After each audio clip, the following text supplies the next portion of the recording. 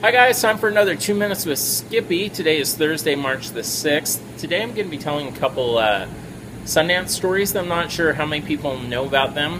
One of them involves Danny Glover, who was in the Lethal Weapon movies with Mel Gibson.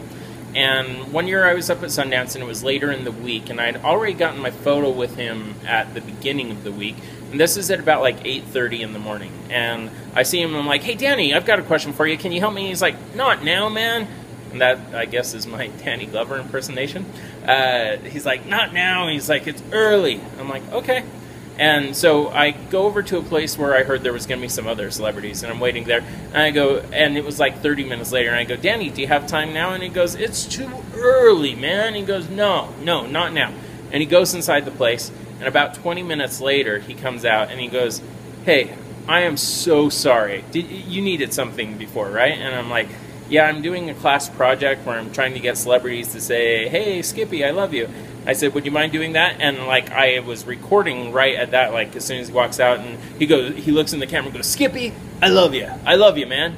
And I'm like, "Thanks, Danny." And I turn it off, and I wish I had kept recording, because then he looks at me and goes, "I'm so sorry about earlier." He goes, "My driver didn't pick me up on time." He goes, "I haven't had coffee. I'm so sorry." And I'm like, "It's okay." And he puts his hand on my shoulder and goes, "Thank you." And I'm like, "Okay, cool." And so I thought it was really cool that he came. We all have bad days, right? But then another fun experience happened, and it was about the same year. Was I had met the year before I had met Steve Buscemi, the bug guys that's in all the Adam Sandler movies. And when I had met him, I had given him a Skippy shirt and stuff, and then he saw me and recognized me the next day.